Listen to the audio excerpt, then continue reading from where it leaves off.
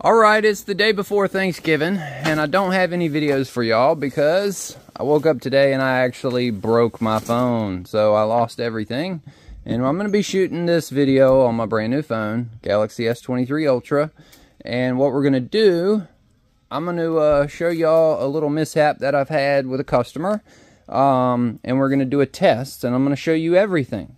So what we have here, we have a 4-inch J-Class. This is the 7 gallon a minute, 8 gallon a minute, 3/4 horsepower pump. And I have it in my test tank right now. Now this is the pump that was returned from my customer. Now this here is the new 8 gallon a minute, 3/4, same exact pump. Now I want to show y'all, that way you can hear and you can listen. And it's just strange, but everything about it, it runs and operates fine. But you'll see what I mean here in a second, what doesn't seem right. So we're going to go ahead, we're going to turn it on. And as you can tell, it's extremely noisy. Now, just so anybody's wondering, it is circulating water right now. But you can tell just how loud it is. I mean, this is absolutely terrifyingly loud. It's flowing 11.7 gallons per minute. And it will build 180 psi. So it functions fine. It's starting to vibrate and rattle. Hold on. What did I do with my amp meter? So if we get our amp meter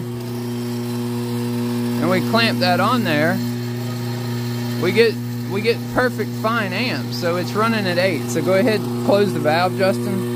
Like 80% of the way. Give me about 100 psi. So now we're running 7.9 amps. All right, give me 140. So at 140 psi, we're at 7.7 amps, and we're flowing right at 5 gallons per minute. So it's just. It just seems weird to me how loud it is, and I don't know if it's like a bearing in the motor or if it got dropped in shipping. So my customer said that they were having problems where it wasn't pumping water, but I have like definitive proof that it does flow water. It does, you know, flow gallons per minute, and it does build pressure, and it's within the specs of the amp reading. So we're gonna go ahead now, we're gonna cut it off. And we're going to test a brand new one compared to that one because it's been in the mail twice. I shipped it to him and he shipped it back.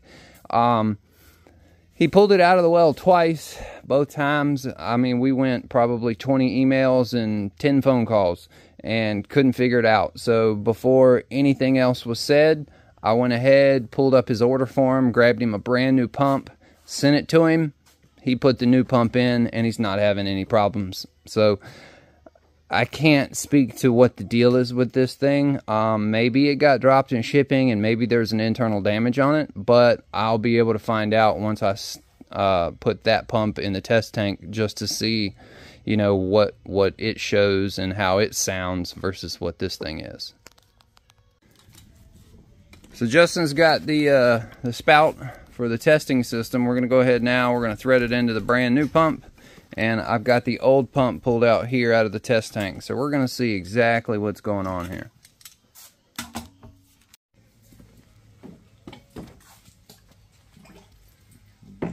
Alright, now we just got to put the union on. Alright, so we got the new pump inside the test tank, and everything seems to be working fine. This one flows an identical amount of flow rate. Let's go ahead and see how much pressure it builds. See, an identical amount of pressure, so we're good there. Now that builds 180 psi, so you got to subtract 50 from that from the pressure switch. That'll put you at 130 psi. And if we come over here and look, 130 psi, that means this pump is good until 300 feet deep. That's about where we set this pump. It's a 3/4 8, 3/4 7. They're the same thing. But yeah, I think there was just some sort of fault with that other pump that probably got messed up in shipping.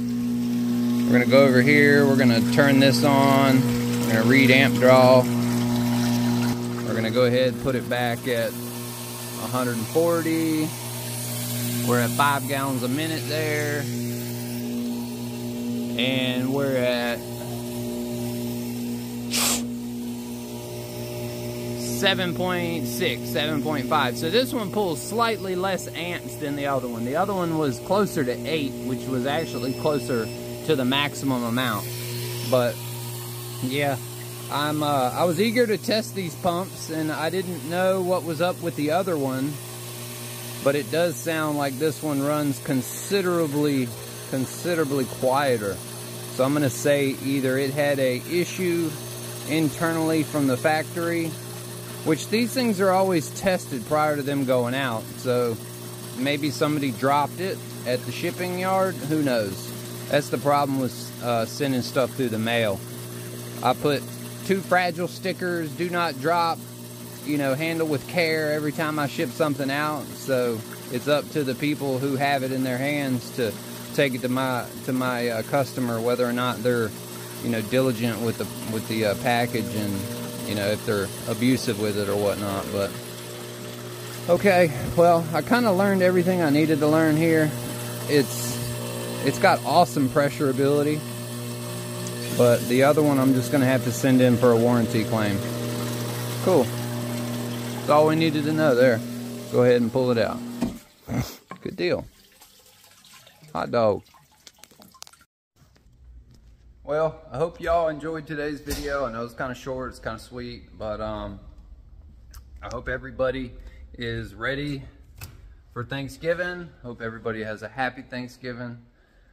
We're all kind of sick over here. I guess it's kind of like strep throat, kind of, but everybody's got the crud in our office, so we haven't been doing much because we've been down. But it's the day before Thanksgiving, and I just wanted to get a video for everybody and wish everybody a happy Thanksgiving, and I will see y'all after the holidays. And just want to say thank you for 60,000 subscribers, and I can't wait for 40,000 more. So see y'all on the next one.